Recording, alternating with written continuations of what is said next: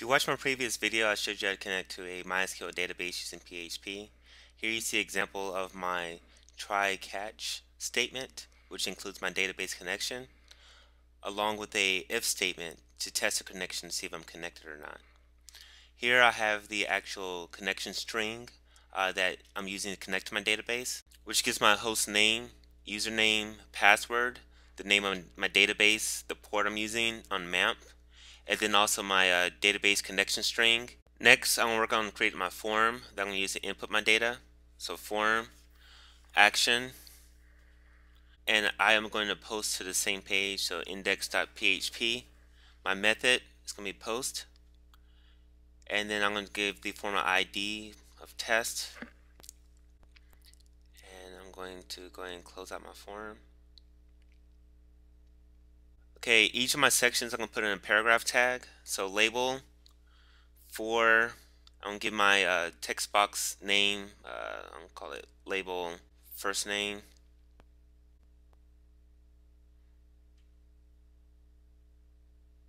Now I have to make the actual text box. So this is going to be input, type, text. Then my name of this text box is going to be, you know what, label. You know, I need to name this as first name because it wouldn't make sense to name a text box label first name. So I'm going to just change that label also to first name. So I'm going to put that in paragraph tag and just close it out. Now I'm going to create a section for my last name. So I'm going to put that in a paragraph tag. Label, last name,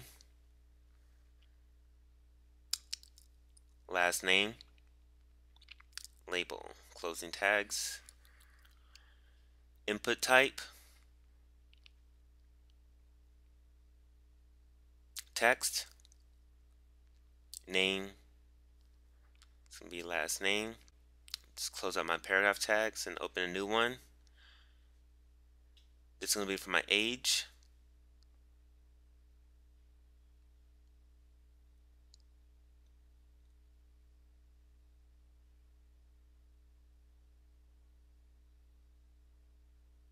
Input type is text.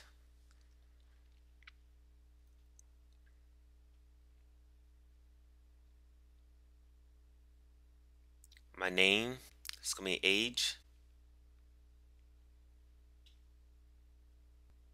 Label for email, name, email.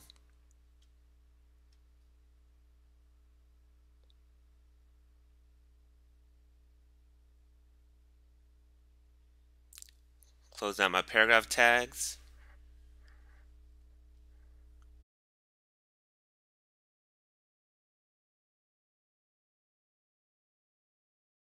And then I'm going to have to create my submit button. So this is input type, submit, value of submit. And actually I'm going to name my button because I want to be able to find it once I post the data.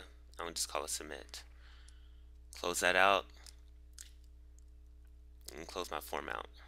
So here's my current completed form. Now I'm going to add code that will allow me to insert data into my database. Okay, now that we have our form established, we should start on our SQL statement. So I'm just going to name a variable called SQL.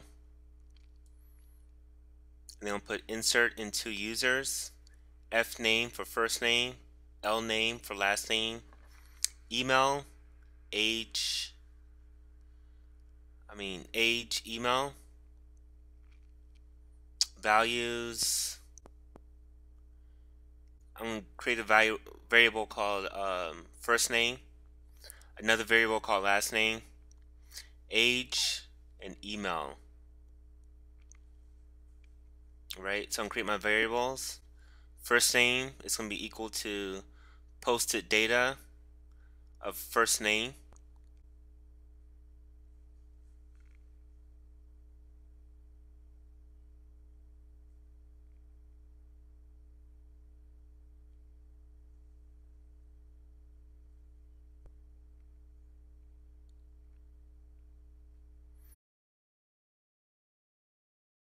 last name, post last name,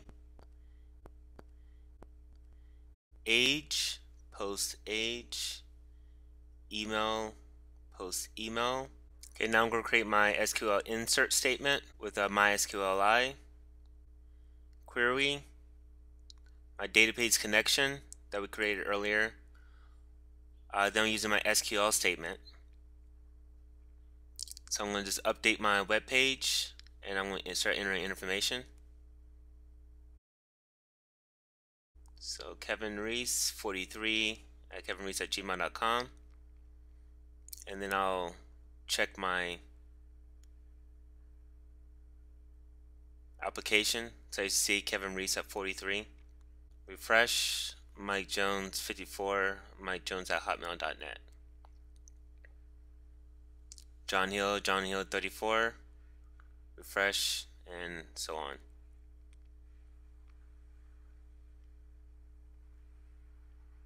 Okay, now I'm going to spend a little time trying to style my form and create some CSS style tags. Alright, body. I want my body background color to be tan. My label tags, I want those to float left. My width to be 100 pixels. And my text align to be right. Clear both. And as you can see, it kind of lines that up. Padding right 5 pixels. And then my form that I give the ID of test. I want that background color to be yellow. Again, this is the world's ugliest form, but I just want to show the concept. My width is 300 pixels. My border is solid. And I want my form to float left also. Okay, let's say we want to take this a little further and let's show the data before we actually post it into the SQL database. So I'm going to create another div section. I'm going to call it result.